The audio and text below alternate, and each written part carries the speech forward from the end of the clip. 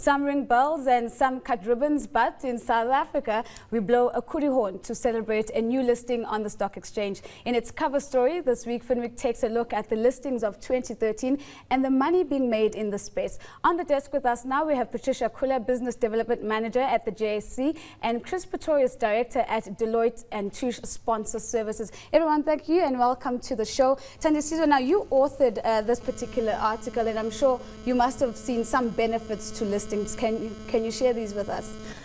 Absolutely. I think I started by looking at some of the biggest companies that we have on the exchange, and one tobacco company, British American Tobacco, is actually worth over R1 trillion on the stock exchange after listing, I think around about 2006, 2007, right, at about 560 billion, about half of that. So it tells you that, you know, if you stick it out, and what, you know, investors would always tell you, or, you know, investment managers and fund managers would always tell you, if you want to make money in the stock market, stay in the stock market. Don't worry about fluctuations of going down and up. So we thought we'd actually just go and try and find out who has been listing over the past few years, right, what has been, you know, attracting them to list on the JSE, but also, you know, give advice to every other business person that's out there who may want to list their business at some point. I've met a couple of you know, good entrepreneurs, and they're saying the ultimate goal, the ultimate benchmark of success, right, in their businesses is to finally list one day. But when is the right time to list? I mean, not every company, Patricia, is going to be a British American tobacco company. It's not going to go into trillions of rands in what was been 6-7 years. So as a company begins to think about that journey, when do you think it's the right time? So timing is the $1 million question, or $1 million question, because, you know, timing the market is very important. But the important thing about listing is about getting the rationale for listing correct, getting the strategic objectives out there into the public, and really giving the company an ability to raise capital. So, for example, if you have a company that's looking at taking the business to the next level, listing is just one of those platforms that can take that company to that level. What would be some of the wrong reasons to go for a listing? You know, I think there's a number of reasons. You know, it's listing, like I say, you've got to have your strategic objectives in mind and right.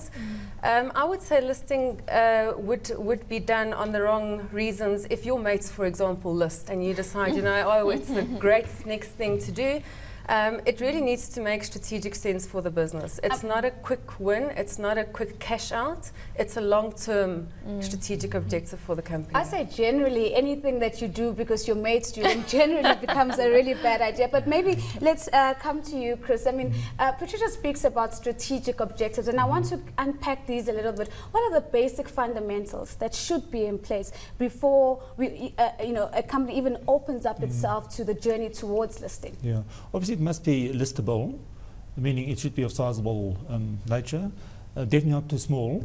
If it's too small, it just won't attract any attention, and obviously then liquidity will suffer because there are very little shares to trade.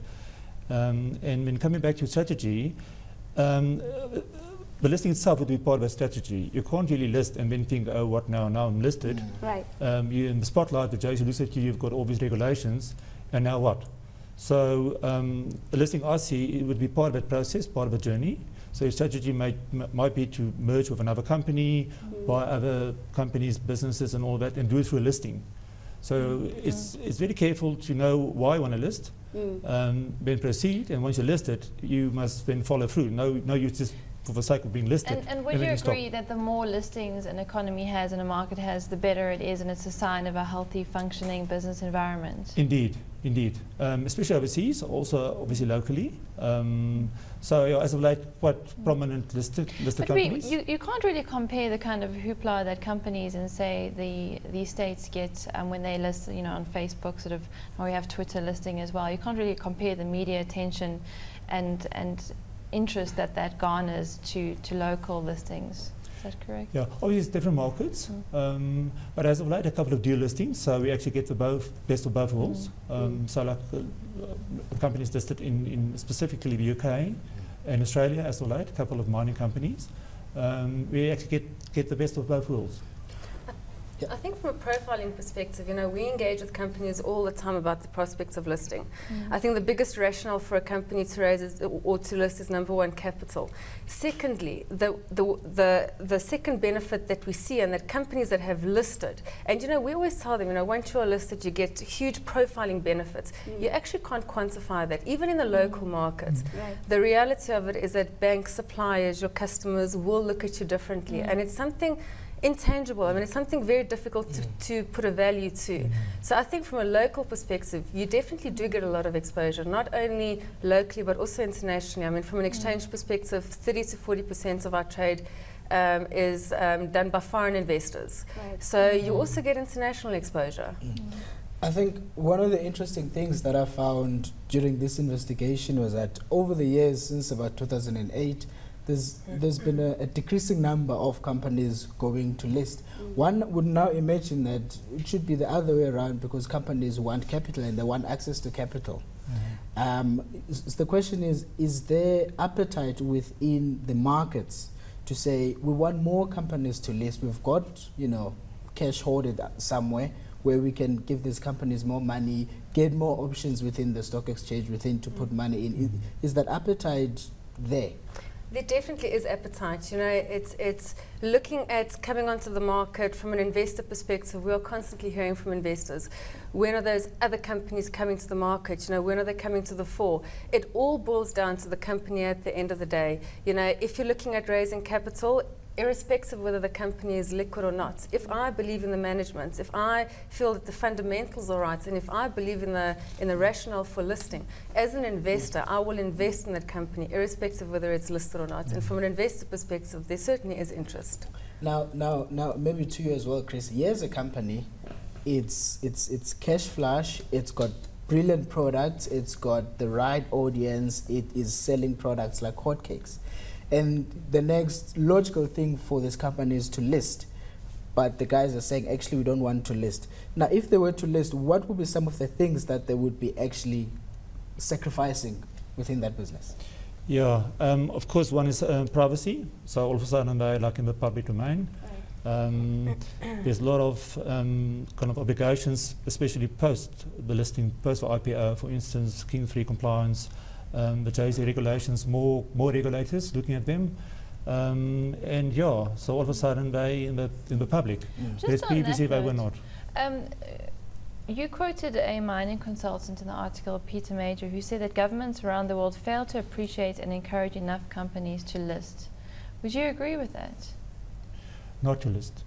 Not to list. Not to list. Because of the regulations and the... Look, it's a fine balance. It all depends what your end game is. I mean, if your strategy comes back to strategy, if the listing is part of a strategy, I don't think that will bother the company or the management or the board.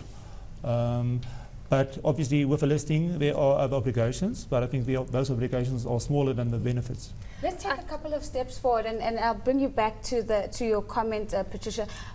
When a company takes the decision for a secondary listing, what are the considerations that they have to take into account at that particular time?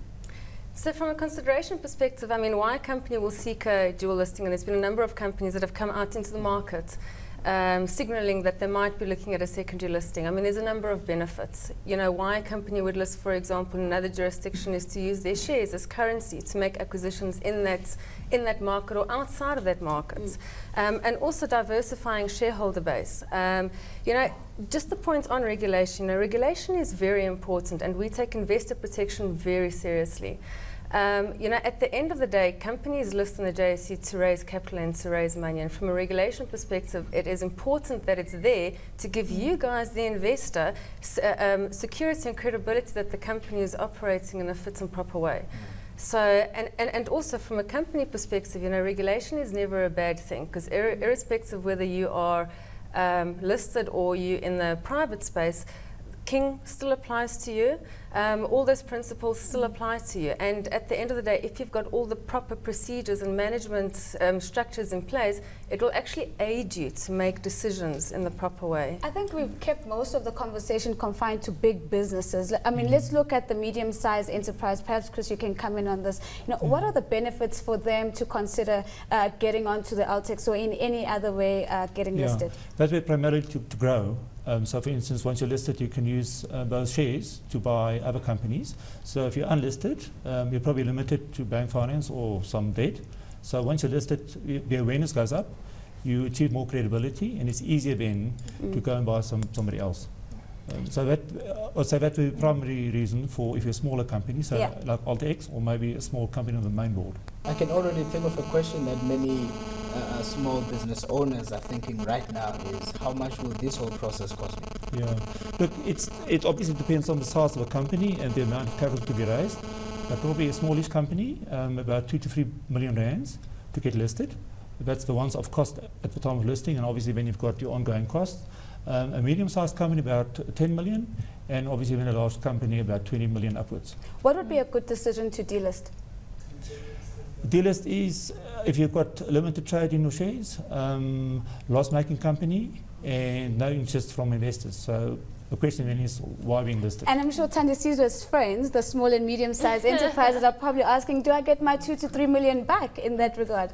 Yeah, you get it back over time, not immediately. And how common are delistings? Does it happen quite often? And what are the circumstances around it? Yeah. There's, I mean, the stats probably, the smaller companies, probably more of those have been delisted, but there are also a couple of takeovers where another company takes over another listed company through a scheme of arrangement typically, and then the other company gets taken over. So from a schemes of arrangements perspective, if you look at the recent delisting, now in this particular point in the market, there's a lot of consolidation. Most of the delistings have been as a result of the schemes of arrangements, which Chris alluded to. Now, I just want to go back to the road to listing, especially from the perspective of the small business owners, my friends.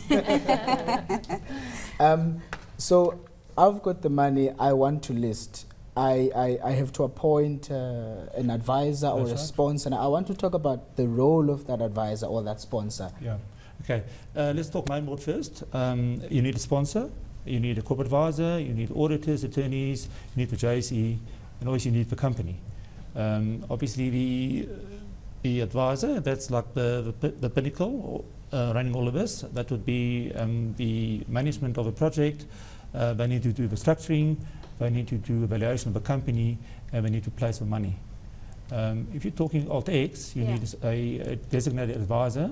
Basically the same process, just smaller, but virtually the same process. Now, go ahead, sorry, now that advisor, after successfully listing, what is our relationship like going forward? Yeah, if you list it, then you must have a sponsor at all times and a DA, a designated advisor of your AltX.